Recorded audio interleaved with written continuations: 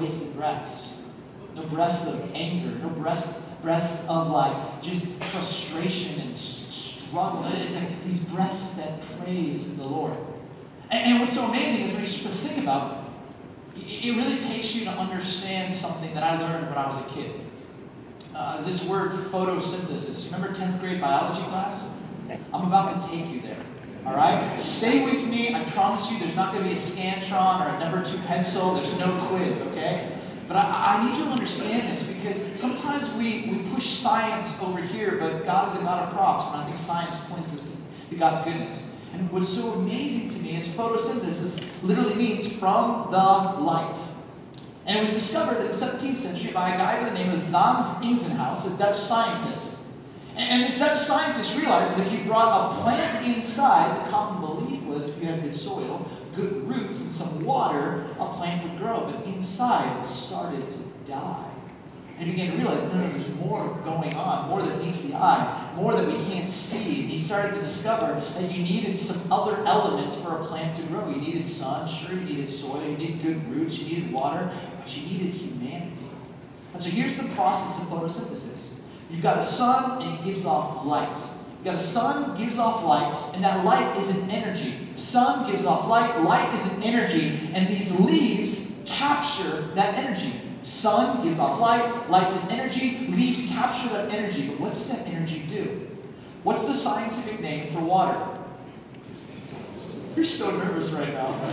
H2O, isn't it? Boy, that's it, with confidence. H2O. Ooh, that's some hot quality H2O. All right, so here's the deal, all right? All the guys are like, I like them. Now, here's the deal. You have 2 atoms of hydrogen and 1 atom of oxygen. Okay, stay with me. You've got a sun gives off light. That light is an energy. The leaves capture that energy, and here's what the energy does. It breaks up the 2 atoms of hydrogen and the 1 atom of oxygen. The oxygen they release, thank you very much, that's very kind of you. And then when we exhale, what do we give off? I know the mumble answer. I know what the mumble answer means. I'm sort of sure. It's carbon dioxide. So here's what happens. Your carbon dioxide mixes with the 2 atoms of hydrogen, creates a sugary substance called glucose that feeds the plant. Here's what I want you to understand. None of you woke up this morning, looked over at your spouse, and your spouse said, what are you going to do today? And you said, I'm going to bring my A game to breathing. None of you, as you were walking into church today and saw all of the foliage, walked up and you're like, there you go, buddy. Make some good old glucose. That's for you. None of you did that. But here's the thing. By your just very breath, you're giving life to nature. God has hardwired you, without you even knowing it, to be someone who gives life. And many of us, we just go through our day just passively breathing, not even knowing that our very breath is feeding, serving, and giving life. Let's take it even farther with this word breath. The Hebrew name, the most holy name to the Hebrew people, we just sang it, is this word Yahweh. If you went to a Jewish synagogue, they would never say that word. When I was flying out here, no joke, from Chicago to Santa Ana, when I was flying in, the woman sitting beside me, she teaches at a Jewish high school. And she was like, what are you coming into town for? I was like, I'm coming to teach. And what are you teaching on? I'm teaching on breath, and this is the most holy name. And she goes, I know the most holy name. And I was like, say the most holy name. She's like, we can't say the holy name. I was like, how do you say the holy name? And she says, we just say the letters of the most holy name. What are the letters of the most holy name? She goes, Yod He Vav He. And that's how they would say it. We sing Yahweh, Yahweh. They would say Yod He Vav He. They would just say the letters. They think it's too holy. But let's even take it farther. In the Hebrew alphabet, there are 22 letters. 19 of the letters have sounds like ah, beh, keh, deh. 3 letters, absolutely silent. You know what the 3 letters are? Yod, He, Vav. And when you see the name Yahweh written in Hebrew, it looks like this.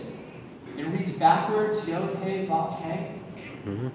Those letters are all silent. So the rabbis for thousands of years have wrestled, why would God give himself a name that's made up of letters that have no sound? And then the rabbi said, oh, no. It's the sound of our breathing. time you breathe, you say a letter of the most holy name. Just hear yourself breathe.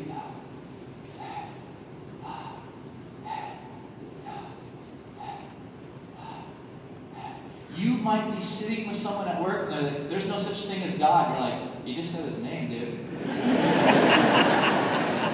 It's just amazing, right? And here's the thing. You see how God hardwired you? That you give life without you even knowing it to nature. There you go, buddy. And you are praising the Lord without you even knowing it. This is how God made us. But the question every one of us has to wrestle with is this. Am I just passively partnering with God in giving life? In giving him worship? Proclaiming his name? Is that all that God wants from me?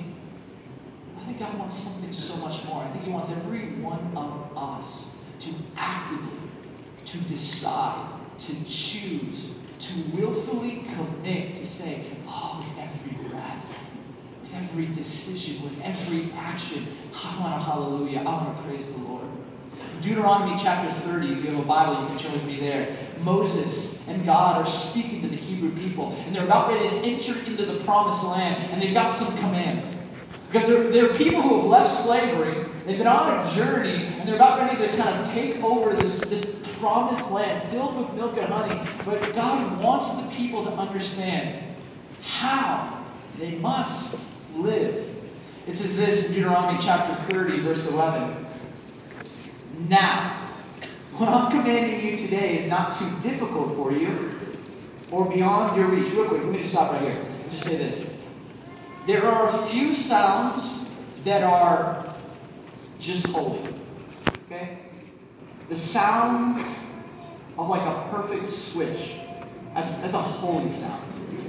The sound of the waves breaking. Perfect, holy, beautiful sound. And the sound of a congregation flipping pages. Holy, beautiful, profound. I'm like trying to read and I'm hearing the sound and I'm like, thanks be to God. Well done, Grove. I just needed to say that. Now, what I'm commanding you today is not too difficult for you or beyond your reach. It is not up in heaven so that you have to ask, who will ascend into heaven to get it and proclaim it to us so we may obey it? Nor is it beyond the sea so that you have to ask, who will cross the sea to get it and proclaim it to us so we may obey it? No. The word is very near to you. It's in your mouth and in your heart so you may obey it. Here's the thing.